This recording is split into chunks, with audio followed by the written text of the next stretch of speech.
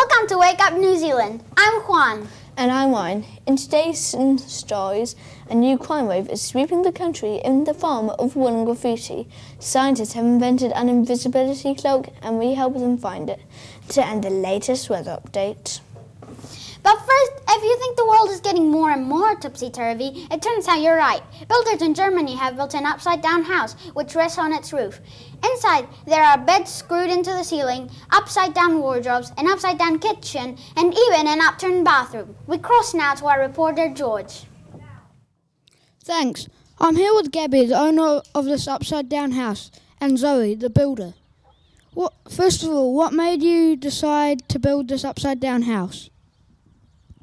Well, you don't normally see an upside-down house, so why not build one? So, yeah. I wanted to do something extraordinary, something unusual and outside the box, so I built an upside-down house. What's your favourite thing about living in an upside-down house? Well, being strapped to the bed. What do you think? The water always flows to the roof, which is the wrong way, and I find that kind of cool. Second of all, what are some challenging things about living in an upside-down house? It's hard to shower. When you're cooking, all the food falls out of your pan, so you have to always recook. Well, thank you for joining us. Back to you, Ryan and Kwan.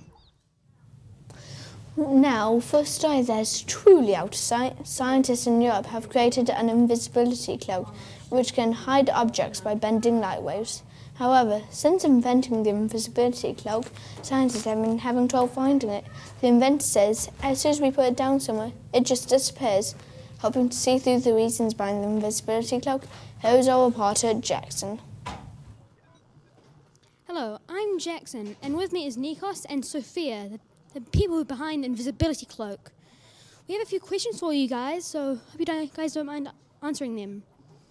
So, what made you want to invent an invisibility cloak? We wanted to be scientists, and it's something never been done before, and one step closer to be a scientist. Want to add anything? Yes. So how we made it was we got the particles in the air, and then combined it with rice, and then put lava in it, and then it blows up, and then turns into an invisibility blanket. Very fascinating. Why did you guys invent it? To sneak around people. We just wanted to make something. And one quick last thing. Can I try it? Yes.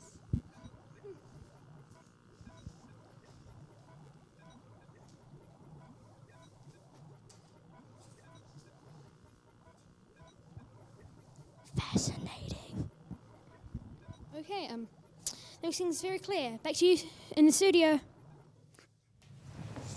Thanks, Jackson. Next up, there's a new wave of graffiti. It's covering the country. Thanks to an underground gang known as the Midnight Knittaz. Without permission, these woolly criminals are covering the branches and lampposts with jerseys and scarves in the dead of night. Police say we are stitching together a case, but there is no real pattern to the crimes. We cross now to Layla with an exclusive interview. Thanks, Swan. I'm Layla, and joining me is the members of Midnight Knittaz gang. Hi, George and Gabby, and thanks for joining us. What led you into the dark underworld of knitted graffiti? Well, I just wanted to do something different. Like, I didn't want to do it with spray cans anymore, so I decided to do it with wool instead. Do you guys see yourself as a criminal? No, not really, because it's wool, and wool never hurt anyone, did it? Apart from trees and lampposts, what else do you guys like to do graffiti with? On tunnels and buildings and stuff like that. Thanks, guys, for joining us. Back to you guys at the news desk. Well, at least there'll be one if they get caught and go to jail. Now, let's have a look at the weather up and down the country with Isaac and Zoe. What's in store? Thanks, Ryan. Let's have a look at tomorrow's weather. In Auckland, there'll be a fair conditions and unfair conditions, but it's those are the conditions and you'll just have to accept them. There will be no weather at all for Hamilton. It's taking a short holiday but is expected to be back for the weekend. Wellington will have another capital day with no wind at all, so keep calm and carry on. Christchurch will be cold and unfriendly until late morning. Then the sun will pop over for a visit. Everybody likes the sun. Yeah, so for me, now it's back to your news desk. Thanks, Zoe. Finally, it's time for 2 minutes with Devin, who is talking to an unusual world champion. Over to you, Devin.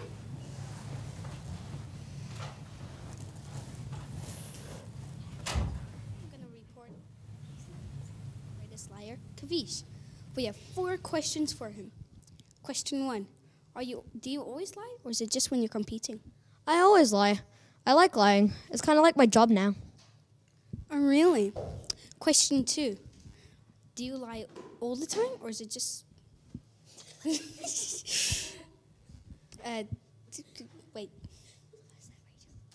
What's the most outrageous lie you've ever told? My sister stole one of my chicken nuggets, so I told her I was going to go get some milk. Do you lie all the time? I never came back. Wait, what's the next one? I have 2 questions. Have you ever lied to Devin? Oh, I've been lying to him this whole time. Wait, never mind. Okay. If you had to lie if you had to tell us the biggest lie you ever told, what would it be? I like jazz. Okay, that's an obvious lie. That's 2 minutes with me, Devin. Going back to the news desk.